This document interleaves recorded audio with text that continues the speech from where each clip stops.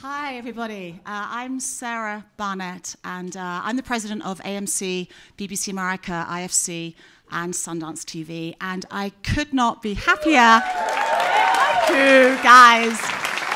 I truly could not be happier to welcome you to the Sundance TV HQ for a conversation that's very dear to our heart.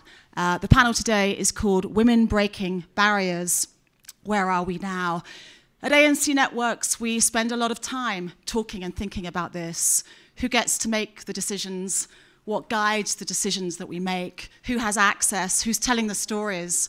And how are we representing everybody in our culture? Women, people of color. Who's telling the stories? How do people get represented? It's a vital, messy, important, passionate conversation that's playing out with such import, not just in our industry, but in the broader world. So we couldn't be happier to be here today and to host this panel. I am delighted to set up the panel. I'm going to introduce Sylvia Bizio from the HFPA for a special chat. Sylvia is going to have a special chat with my buddy, my colleague, a woman who inspires me, Kerry Putnam, who's the executive director of Sundance Institute. I need to steal your mic. There you go. Thank you. Hi, everybody. Thank you. Thank you. Do you want to? I think I need the mic. Yeah, I think we'll take a few minutes here. This is one of those days in which we, as members of the Hollywood Foreign Press Association, are particularly proud and happy, because when we can give to programs like this, which are so impactful and important, that makes a difference. So we're here to announce, actually, today, the donation again of $50,000 to the Women Program of the Sundance Institute as part of... Amazing. Sylvia, I can't thank you enough. I just hope you all realize, you know, a donation like this means so much to a nonprofit organization like ours to do the work that we do with artists and, you know, to provide this platform and help seed this community that we all have together here. So I just want to thank you so much on behalf of all of my colleagues. It means so much. And I also, I hope you know how much the HFPA does for so many nonprofits. This is a really beautiful thing you guys do across the field. And I just want to say how proud we are to be a part of it. So thank you. Thank you.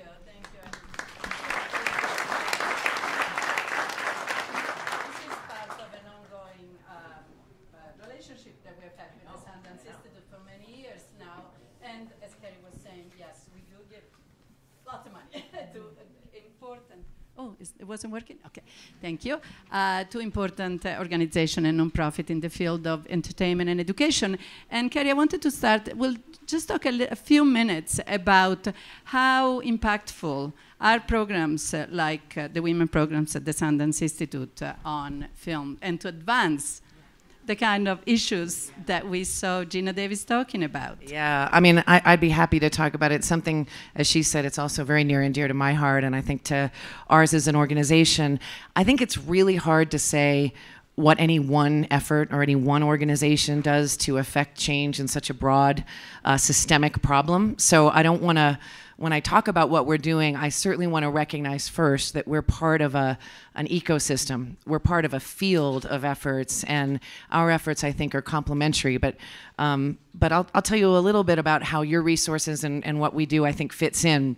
First, we have a really unique set of programs at Sundance. A lot of you know about the festival. You're here, you're enjoying, I hope. But we also have the labs, the Sundance Labs, and that is a place where we work at a very early stage with artists to help them define their creative visions and find their voices, get their work up and running. And at our labs, we are seeing women submit at over 50%. So what we're seeing is there's plenty. We have a window on the pipeline of talent because of all of the submissions we get. And we're seeing that women are as much as men wanting to tell stories and writing stories and ready to tell the stories. And in fact, they're participating across all of Sundance Lab programs and granting at 50% or more. So that's great. What we then see as we come to the festival and we look at our submissions, we look at who's coming here. The barrier to getting to Sundance Film Festival is you have to have gotten financing. You have to have made your film. By the time we get here, in the short film category, women are still submitting pretty strong, maybe 35, I don't remember the exact figure, but closer to 50% than you see in the field. By the time you get to the scripted features here at Sundance, women represent only 20% of the submissions. Now, you know they're 53% of our competition this year, so maybe they're just making awesome work, is what I think.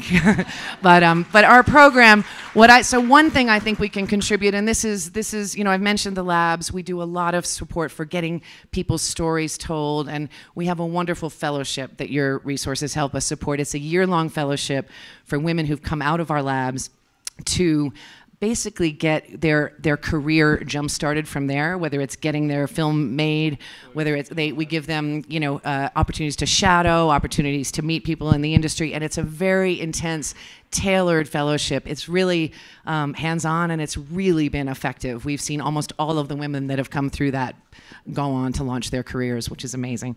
But I think the other thing that we can do is when we see our pipeline, like I just described, we can share that transparently with the field, because I think it tells the field something about the actual pipeline of talent that's there, because a lot of times you hear this myth that there just aren't women who are ready for those opportunities, and we at Sundance know for sure that's not true. So that's part of what we do. Thank you. Last year we had this awesome panel here with some really beautiful, also emotional moments.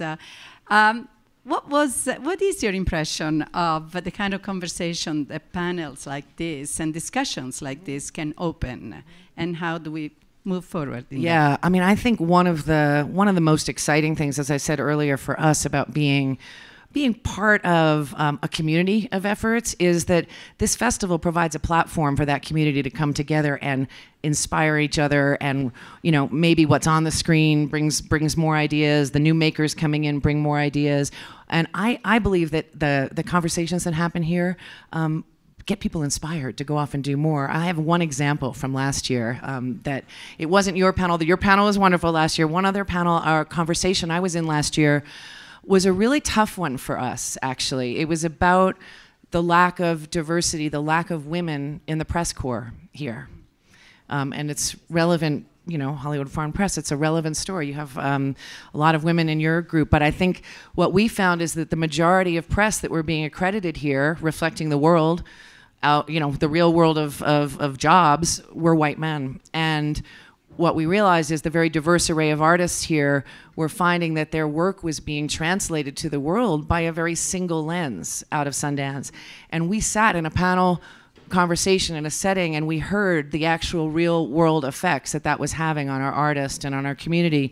And so we decided to reshape our press corps this year, and we have a 63% now underrepresented women, people of color, LGBT press. So it's been directly out of a panel. So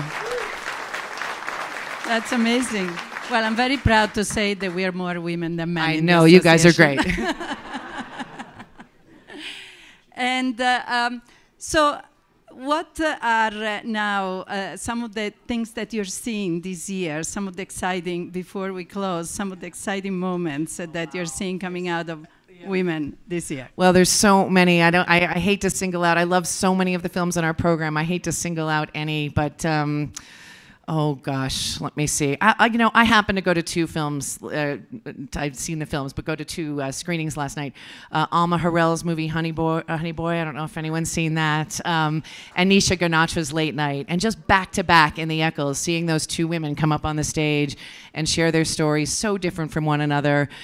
What I love about women's stories is they don't have to fit into any box. They can be anything. It's just about having that other perspective, and that's what I appreciate here. The documentaries here are fantastic, and so many wonderful women documentary. Jackie Olive has a wonderful documentary called Always in Season that I love, but there's so many, so check them out.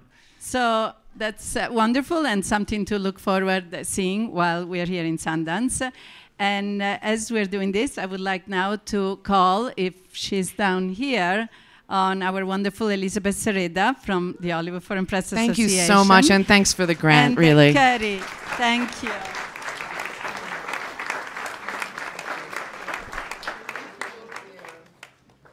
Silvia, we're so happy that we can do this again and bring this panel, or part 2 of this panel, back to Sundance here. And I'd like to welcome our wonderful panelists, starting with the director, actor, and producer. She's currently directed and produced the indie episodic Girls Weekend here at Sundance, Kira Sedgwick.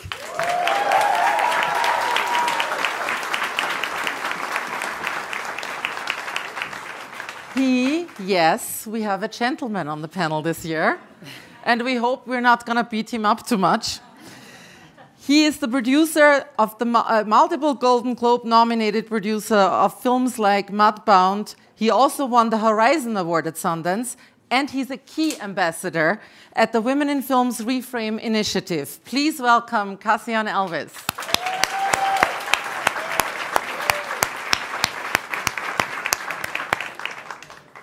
She is the Golden Globe winning actress of the legendary TV series Dharma and Greg, currently starring in Fear of the Walking Dead on AMC, Jenna Elfman.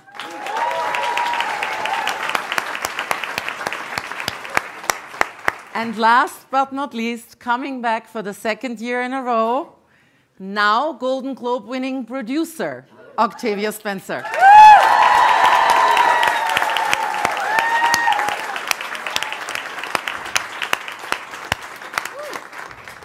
I don't think I need this because, like everybody, I got mic'd.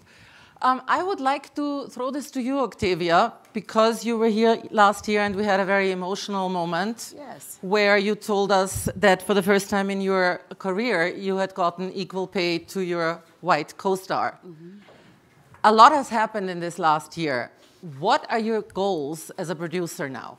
Well, let me just first start by saying, how's this altitude treating you guys today? Because it's a little, so if it sounds a little Fruit Loops and, you know, Frosted Flakes, I gotta tell you that's why. Well, I think my goal is to make sure that all women of color get equal pay, and all women get equal pay. And the only way to do it is to, you know, have these conversations, to talk numbers with your co-stars. And, you know, Jessica and I stood together, and that was interesting that she would take that position. Well, I mean, that she is Jessica Chastain. And, but, you know, we also need advocates and allies in negotiating. And I have to say, you know, when I was negotiating my deal for Madam CJ, LeBron James had to intervene. So we need you, Cassian, and we need, you know, all of our male counterparts to be in the fight with us, because you know what? We're going to be on that set the same amount of days as our male co-stars. We're going to be on that set the same amount of days. And I think equal pay is in line for all of us, right? Yeah. Oh, yeah. Well, in that vein, since we have Cassian here, the subtitle to this panel is "Where Are We Now 1 year later?" So you have the numbers in your head. Where are we now? Well, first of all, the number of films directed by women at the studios actually went down this year, which is stunning. Yesterday, it went down from 7% over the last 4 years down to 4%, with 1.9% directed by women of color, which is just staggering. I mean, just beyond staggering. And where are we now?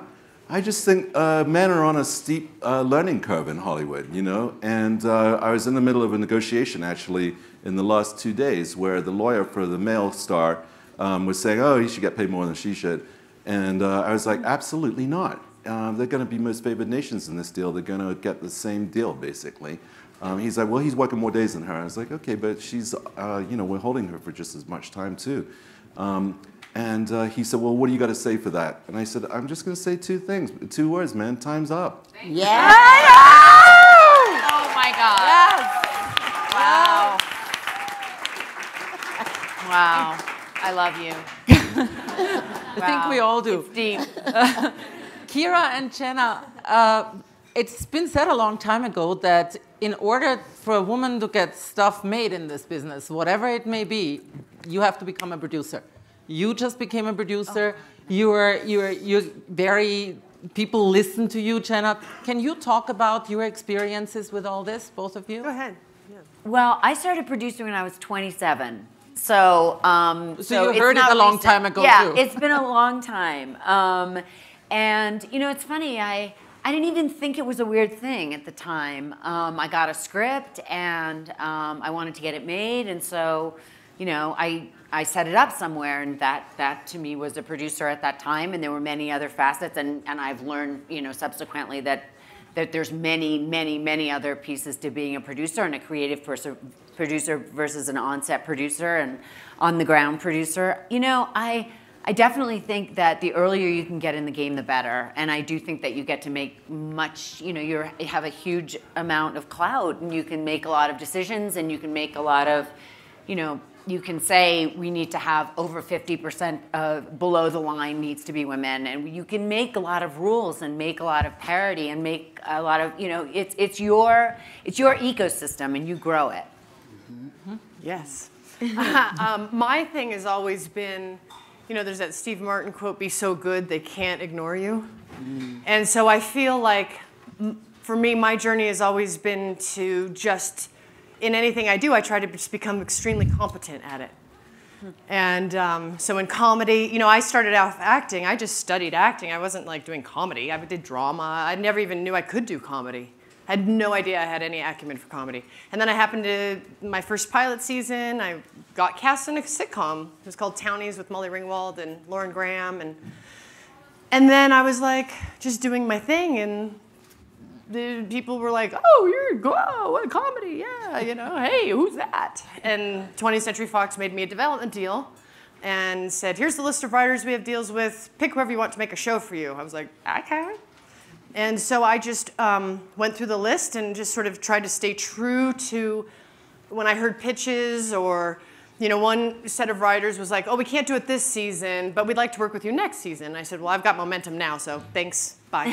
Next, you know, and then Chuck Lorre and Dottie Dartland pitched, we went to lunch, and they pitched this show, which was a character who, she just is who she is, and you scratch the surface, you don't get another beast, you just get more her. And how would they liked the idea of that character, how would they get to that? And they worked backwards, well, maybe hippie parents, and that's how Dharma and Greg, and I said, and I just went, I saw the whole thing. I saw the success, I saw everything in that pitch, and I didn't go and consult anybody. I said, "Let's do it." And we shook on it, and that was Dharma and Greg. And so then all of a sudden I was the comedy girl. And, you know, we got awards and nice acknowledgments, and that went on. And I was like, I became a woman, I've raised children, and I wanted to turn the ship. So for me, I was like, I'm ready, I want to do drama. I want to tell humans, I want to dig deeper after all my experiences as a woman. I want to communicate as a woman, like. And I was dying for that. I was craving it. But I was kind of in this, still people pushing me on the comedy thing. And I was like, it's not what I want to do. And I made a little adjustment, and then all of a sudden Fear the Walking Dead called and offered me this amazing role.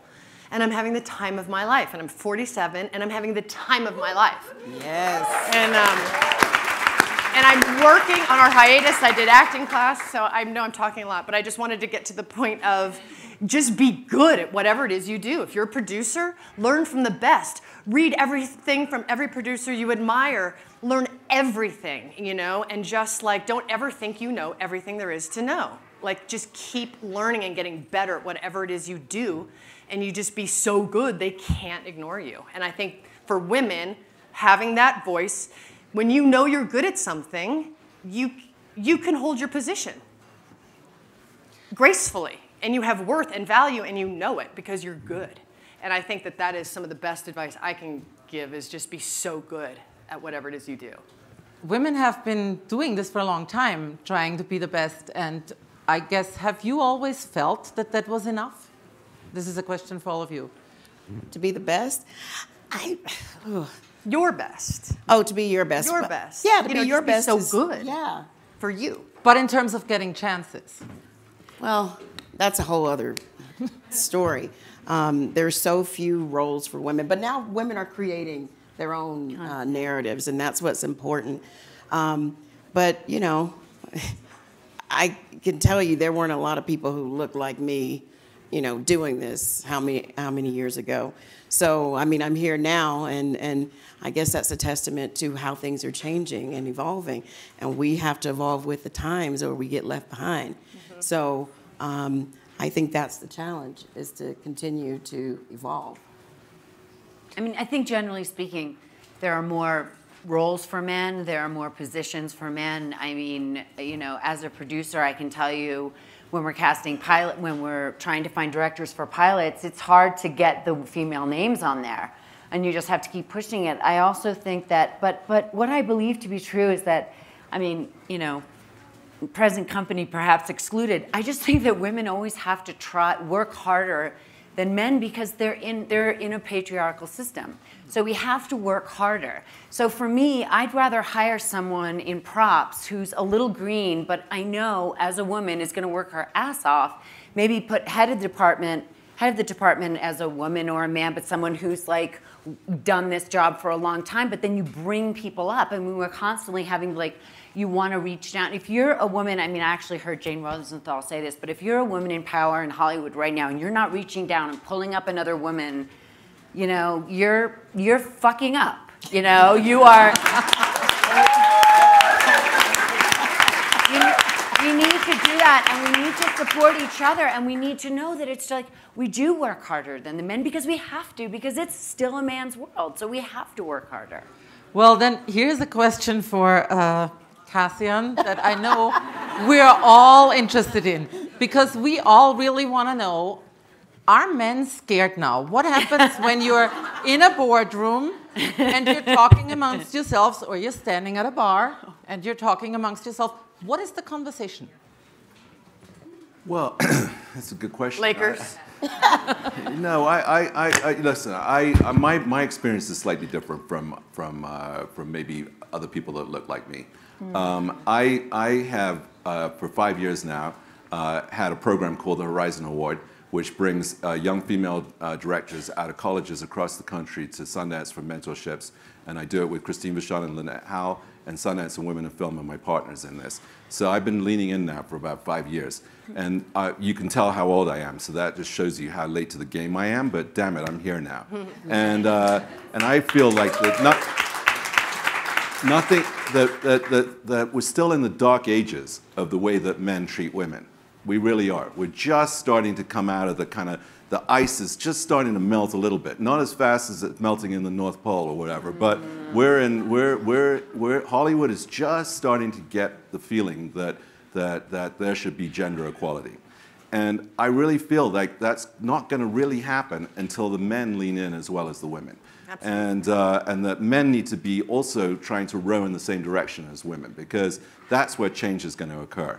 And so in my conversations, they're very different from probably lots of other men's conversations, because what I'm trying to do really hard, and I'm part of the Reframe program too. I'm an ambassador for Reframe, which is a joint initiative by Women in Film and Sundance to create a better pipeline for female directors. So I'm sitting in lots of gender equality seminars, panels, and group thinks, thinking about what it is that we're going to do to try to change the way that Hollywood thinks. And believe me, we are in the dark ages. And I don't, I want to say that big changes happen. I certainly feel it in the last 5 years. Since I started doing it, the last year, obviously, because of all the ghastly things that have happened with Me Too and Time's Up, that at least now that's put the issue on the table, and that the men in the business are starting to see that actually, and this is where things are going to change, that it makes good business sense to hire women to actually work on their movies. And there's a reframe stamp, which basically says that 50% of the people that were hired on this movie were women. And it has other various, or 25%. It's not even like 50%, it's 25%. It's a little incremental step forward. And I was very happy to see last night that Late Night won this huge big bidding war here, because that has the reframe stamp on it. They hired women to make that movie. And It's you know, so things are changing. Thank you. And in my conversations with other men, I'm trying to figure out how we can hire women. And I know that yesterday, Paul Feig issued the 4% challenge that within the next 18 months is going to work with a female director. I'm happy to say that I've been doing it quite a bit in the last 18 months and the 18 months before that. But I'm part of that challenge too. I want to be in it. I want my other male colleagues to be in it too. I want other women who have the power to be in it too. Things are going to change when people who have power actually use it. Right.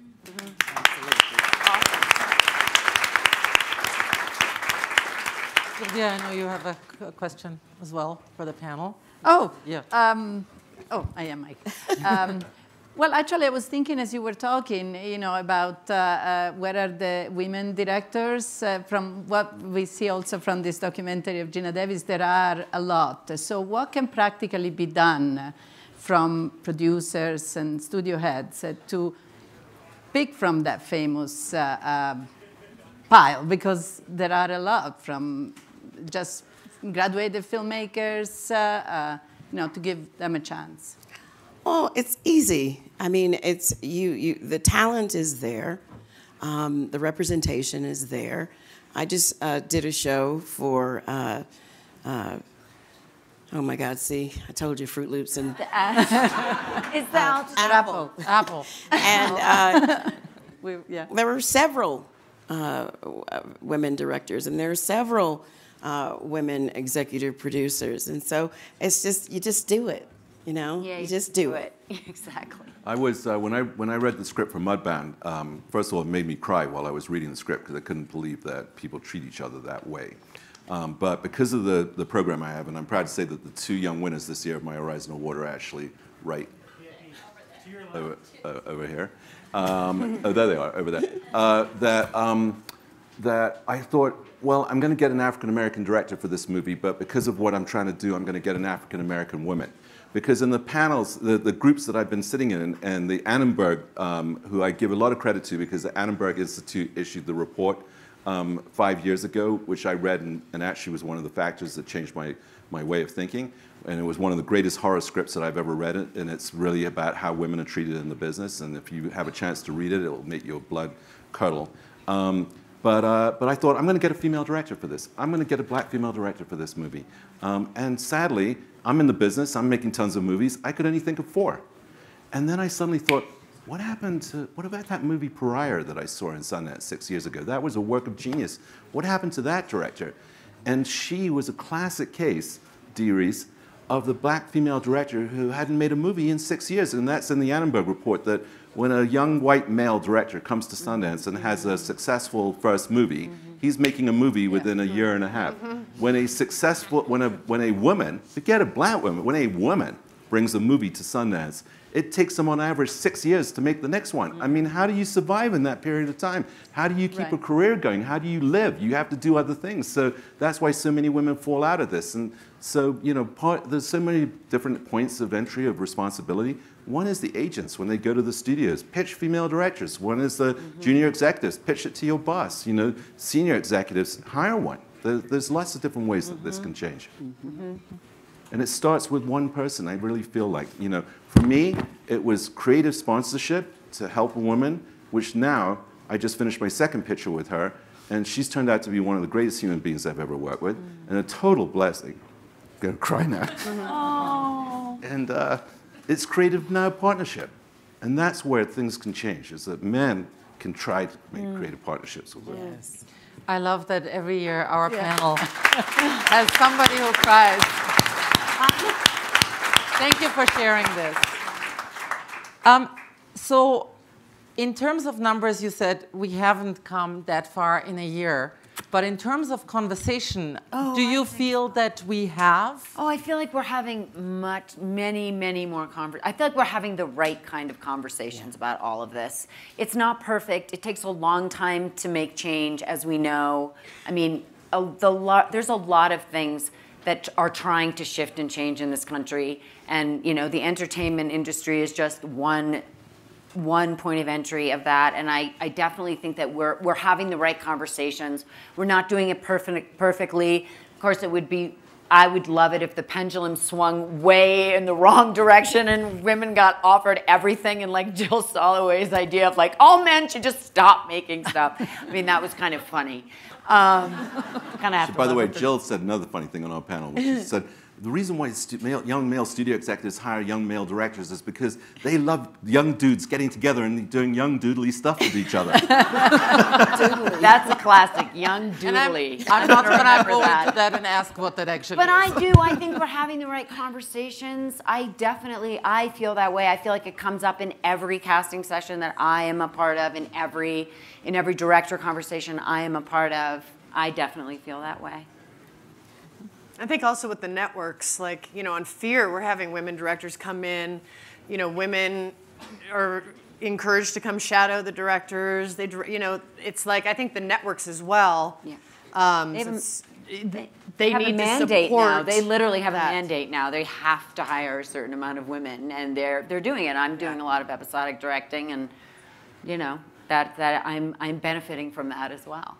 We went around with the Reframe program with the groups of ambassadors to all the various different major studios to try to get them to sign up for the idea that they would actually start to create more employment for female directors. And I won't name the studios that wouldn't sign it, but they didn't want to be told what to do. They said that they're doing it anyway, which is absolute garbage. And So they would have no problem signing it. yeah. And you know, when a studio comes along and goes, oh, let's make Wonder Woman, let's hire a woman to direct that. Well, that's an incredible thought process that you went through. Complex thinking there. You know what? I'm a pragmatist, and I think that what's exciting is, for me right now, is I feel like there's a paradigm shift, and women are leading the charge in that. And we just have to continue the momentum. And we have to remember that all of us, we need to work together, men and women. We need to advocate for each other. I mean, it's exciting. It's very exciting where we are now. Yeah. I think we've made considerable strides in the conversation. Are we there yet? No. But are we where we were? No. And that's what's promising. And I like the idea of that. And I think, you know, women, we're very, oh, that's fun. Fruit Loops. Fruit Loops and cornflakes. Disruptors. But we're, you know, we have, I feel like women also need to use their beautiful, incredible abilities as women. Like, we give birth. Like, we're amazing. We're strong, we're smart, we're compassionate, we're courageous, we're brave. All of those qualities need to be in full effect. Like, our integrity as women needs to, and it helps men. We know how to make men better. To me, that's a huge offering we have. It's like, my husband and I were having an argument in the kitchen the other day, and then we've been together 29 years, so what's the big deal? And suddenly his face just changed, and he went, and then he got all choked up, and he went, "You're trying to make me a better man." He goes, "I just got it."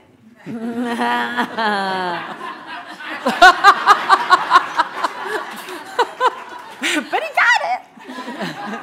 But we have these superpowers as women, and so we can't agree. You know, it's like if there's someone, this is like a horribly violent analogy, but you know, if you have someone who's like beating someone for being a certain way, and the person's like victimized, but then they try to, you know, maintain themselves, and then they get hit, suddenly they start being the thing that oppressor wanted them to be.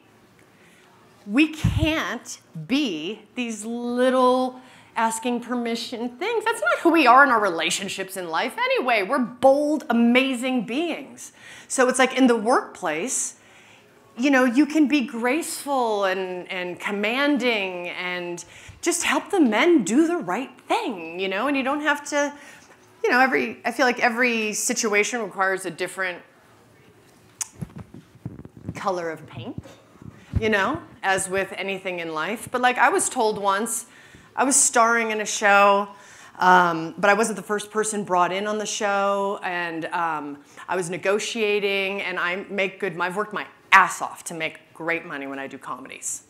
and nothing has ever been handed to me. I've had to bust my ass for every single thing I've ever done. And I was told, after having a hugely successful career, and I was being brought onto this show, and the 2 male leads had never done television. And I have a nice position in television. So I have experience. So they were told, oh, well, you can't make more than him. Like, I was actually told that. I said, why? Like, what? They weren't even going to give me my quote because I would be making more than him. And I said, why? I said, well, that would be uncomfortable on set. I said, for who? I said, then cool. I go, either pay me this or, like, have fun making your show. I'm good. Like, no, thank you. And they're like, whoa, whoa, whoa, whoa, whoa, whoa, whoa, whoa, whoa, whoa, whoa, whoa, whoa, hang on. I was like, oh, what? Oh, did you want me? You want me? Oh, I'm good. You want me? Well, what's it going to be? Because none of them were going to do any press for the show, and I was going to do all the press. Can I point out one other superpower? And they wouldn't let me do it. And I got paid more. I got what I wanted. Can I point out another? I love that. But you're right, by the way. I was just going to say that you were talking about female superpowers. So another superpower that women have is using money. And what I mean by that is that if your households are anything like mine, the women normally make the decisions on what movies and what television to actually go to see and what to watch. And so if the women here actually, and that's, by the way, it pans out when you look at all the numbers and the way that the female-driven comedies do business or whatever, women are bringing the men to see on date night. It's the women that decide who's going to see what. So a film, to me, like The Writer, is a film that should have been nominated for an Academy Award.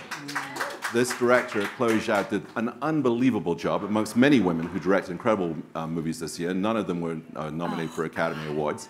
And I think part of the reason for that is that not enough people saw those films. So I'm just saying, women, use your superpower of controlling who sees what in your household and take people to see films directed by women. Yeah, yeah. Yes. Yeah, for sure. Let's get a little creative here. So I'm not going to say a challenge or whatever, but where do we want to be? If we could dream and build and have ideas, where do we want to be a year from now? Okay, so I've started a production company. We've been we've been producing for about over a year now, and with 2 women. Partner sitting right there. One right there. And every single thing we have on our slate is woman-focused, woman-focused, and diversity-focused. And we want to be making all those movies and all those TV shows. We want to be making that content. And so I think you have to put your creative juices where your mouth is and where your desire is. And if my desire is to see more women in the workplace and more women's stories reflected back to us so that we can go and see our stuff and know that, like, this is a woman's point of view. It's got a female gaze. It's got the writer. It's got the director. It's got the producers. Are women. A lot of males there too. But the focus is the female gaze. Then we make that content. That's where I want to be a year from now. I've got about 12 things. Let's make that happen. Go ahead, please. I have a bigger dream than that, which is I'm not necessarily thinking about myself all the time, although I'm sure Are you other... telling me I'm thinking about myself? No, no.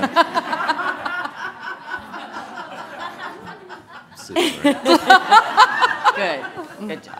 Thanks. I want to dream about a time when we don't have to have these panels anymore, where we don't have to talk about this anymore. Where it's just business as usual is just hiring women and men in an equal way. Yeah.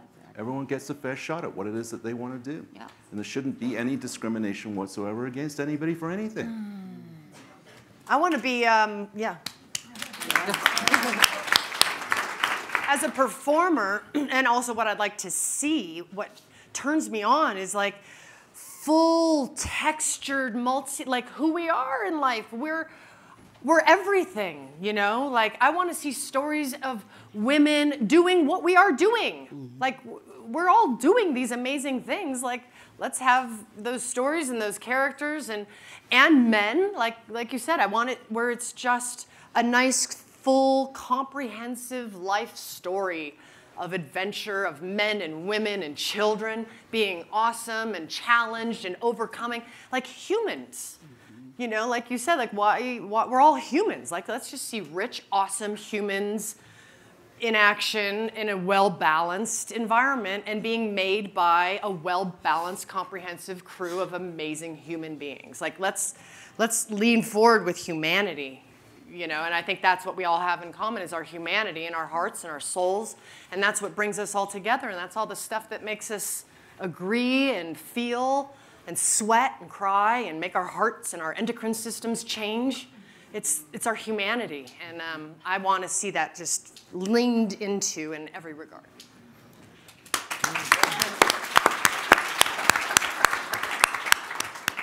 Well, what Mark Wahlberg, yes, I just dropped a name, has been teaching me in my workouts is about taking action. At 2:30 in the morning. Yeah, but what I'm learning is action, and I think we all need to take action. There are a lot of filmmakers, creatives in this room. And if you create as a producer, I will produce it. So why don't we start with tell your stories. They're varied, they're interesting, tell your stories. And I think that's where we have to start, like tell the stories, male or female, write it. And then we have avenues like Sundance Institute.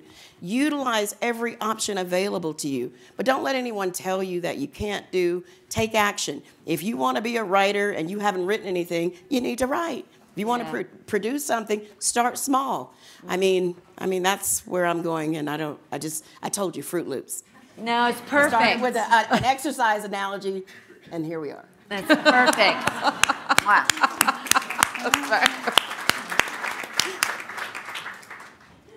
Do we have any more questions over here? Well, it kind of touches on what all of you have said a little bit, but explore a little more the need also to look for women's story. Jenna, you were talking about that a bit because we were talking a lot about women directors and fine. But what about the stories? From what we hear, we read, the statistics, a lot of it is men's stories on the screen, right? Well, women do incredible things. You hear them, your friends, your family members, everyone. Like, I love talking to people. I love people. Like, wherever I go, I love talking to people. I don't care if it's the janitor, the TSA clerk. I don't care. I talk to everybody. And it's amazing. And I'm truly interested. You know, I'm like standing there. We have time to kill. I'm like, so what you doing? How's your day? Oh, yeah, is your wife? And I just start asking questions. And I ask questions, and I get them talking. And I wanted to do like a TV show of this because it's crazy. They start talking to me, and they start opening up, and they tell me. Like the Uber driver, it doesn't matter. I talk to everybody. And it's like, there's like this amazing explosion of a human story that comes out. And they're like in it with me. And then we're like, and I feel so connected to people because I just start asking them questions and they tell me. And everyone has this incredible, wild story that's going on either in their life, with their mother. I mean, it's incredible. And so I just say, look. Whether it's your sister, your mother, your grandmother, your great aunt, your mother-in-law. You know, my husband just wrote a story, a script. It's a great series of his mother that I want to play, of how he was raised and the adventure and the boldness that she had to go through. And they're there. Yeah. It's like you don't even have to work that hard. I mean, come on. It's everywhere. If you guys were to just like, after this, just start talking and just start looking and explore the women in your family, you're going to find something incredible. And we always say life is stranger than fiction. There's rich, beautiful, amazing human stories there of loss and what people go through to handle the loss. And their new solutions, which open up new adventures. So anyway, I talk. And I have one more thing to add. Find your tribe. I said this last year. Find your tribe. It's not a journey, a solitary journey. And, you know, you might find that the people that you hang out with every day, someone has something interesting to tell, and somebody may have a little more money than the other person, and that person will produce, and the other person will be the creative. Find your tribe and get there together. Find your tribe. Okay, thank you. Thank you. You all for participating.